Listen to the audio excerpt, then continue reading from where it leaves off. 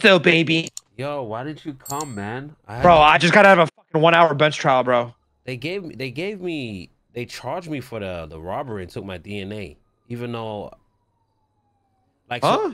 Yeah. So that's what I was just like they made me go in a lineup with cops to wear a clown mask, and like pick out what I did. Like it was so weird because I was so confused. But Xavier couldn't get you out of there? Nah, I had to plead not guilty. I got you, bud. All right, well, listen, we'll appeal it.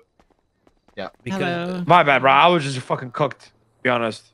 Okay, yeah, because basically what happened was we held up the truck, stole the truck, and then we lost the cops, took all the stuff out the car, whatever, and then K went to go ditch the car. Then they started chasing K after that, and then we went to go help K, and then I jumped on the bike.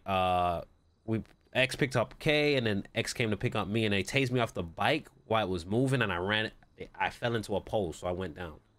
But then they said I was at the robbery. I'm like, how did you know I was at the robbery if you lost robbery? The laundromat one? No, the truck. Oh, robbery. The other one? Yeah. I don't know. Let me get the report and then we'll look into it. Please, because I don't want my DNA on file. I got you. Yeah, I got you. All right. All right. Peace.